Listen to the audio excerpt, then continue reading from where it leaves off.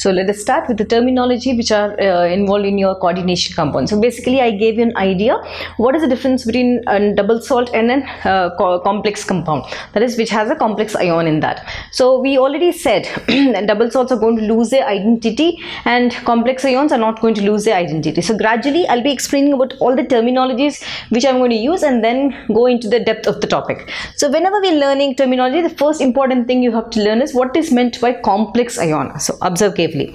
So basically in your coordination chemistry, complex ion is always denoted by square brackets. Remember, just see, square brackets, square, all are square brackets. All these are complex ions. This is one complex ion. All these are complex ions.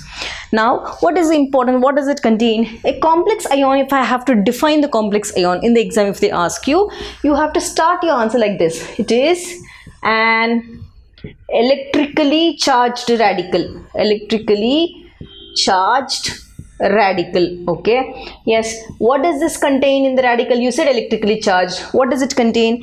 It is an electrically charged radical which has two important things. What? One is a metal atom which is bonded to the ligand.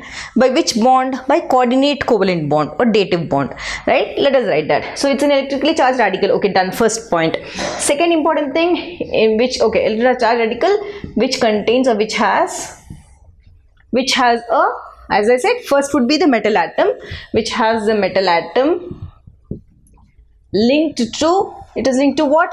Everywhere, see here, metal, all are transition metals. Everywhere are transition metals. So where is it linked to? It is linked to either, it can be, now observe carefully, it can be a, okay, ligand, but ligand nature, it can be an ion or it can be a neutral molecule. So it's linked to either a, okay, we will write first ligand. That's easy because we have written metal atom here.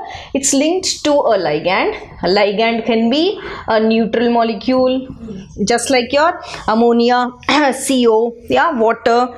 So neutral molecule, or the ligand can be an cation, a positive ion. The ligand can be an anion or negative ion. So these three combinations. But how are these two joined? These two are, okay, which has a metal atom linked to a ligand and joined by, as I said, coordinate covalent bond.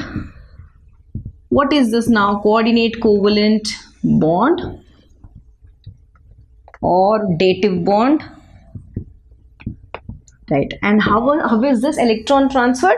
Always remember, electrons will get transferred from ligand to the metal. So it's like this, ligand will donate electrons to metal and this is your coordinate covalent bond. This will have a lone pair of electron and this has a vacant orbital to accept the lone pair of electron, and the bond formed between them is called dative bond, right? So now this is what is your concept. So most important thing, you have to start your answer, right? You could start, just you can write this represented by square brackets over. Now start with the content, speak about the charge. After that you can start metal linked with ligand, and combinations are neutral. It can be neutral molecule, ligand can be neutral, and the charge on this will become 0. And cationic, just like this, anionic, just like this. And what are we joined? They're joined from with, as I said, one will share, one will accept. So this is how is the position. So this is how you're going to define, and these are the types. I've given you two examples for each. Please practice this properly. By the end of the chapter you will know how to write a complex also, but as of now practice these examples.